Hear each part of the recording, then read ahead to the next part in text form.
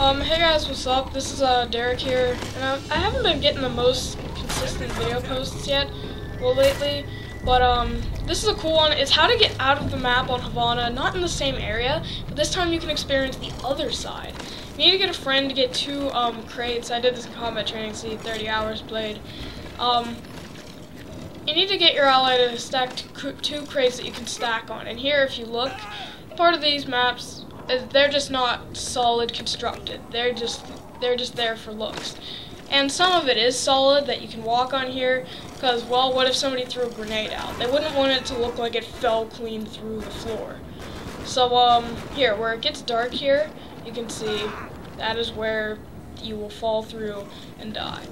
But, I just thought I'd post this because I'm coming up to 100 videos, so I have 2 pretty nice FAMAS glitches. Well, not FAMAS glitches, Havana glitches. And this is one of them here. You can run across there, you can get it just right, you can come in here. Normally you can be in here on Xbox. I'm not quite sure why this part of the map was cut off, because the Wii can handle much bigger maps than this, and I find it confusing they didn't make this full-sized, because there are bigger maps than this on the Wii, so they can't say, oh, well, it can't store this whole kind of data. Well, it can't store all of that for one map. That is a lie if anybody tells you that. And here I just showed you classic controller, it can lunge over there.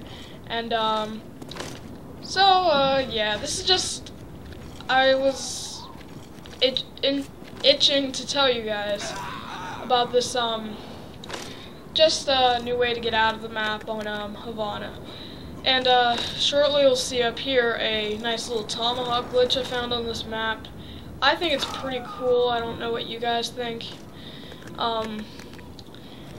This was found by my buddy who's with me. He's in the SSD clan. His name is Crashist, and he's one of my good friends on Black Ops at the moment. And that is that. Oh, also, my ally code is on my channel from now. Well, I just posted. My ally code is now on my channel if you want to add me on Black Ops. You found a nice little shortcut. You can just dolphin dive and then land on that part of the roof thing there. Quick scope fail right around here. And now I'm just messing with them a little. Sorry guys, I sneeze loud.